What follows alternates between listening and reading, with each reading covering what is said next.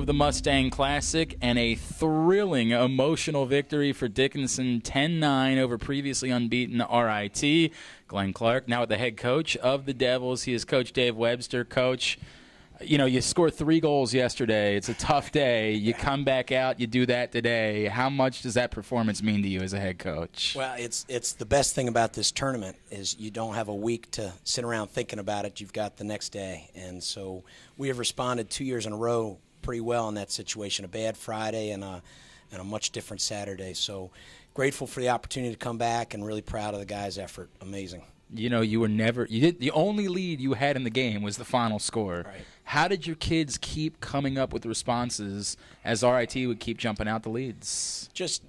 All we needed was the motivation of yesterday. We all knew that we didn't show up and performed really poorly, and the guys were just really excited to show people that we belong in this stage, in this setting, and excited to play. How about your kid between the pipes, Andrew Jones? Awesome. And he was not great yesterday and really responded, as did some of our other guys. And we rallied behind Andrew and really excited he had a strong day. When you needed it in overtime, Austin Hurdle with the huge face-off victory. Yeah, and Austin's a guy who hadn't played a lot in the first few games and just been coming on strong and was exhausted there at the end but made the play. And then to finish it off, Dylan Marr, he got the tying goal at the end of the fourth quarter.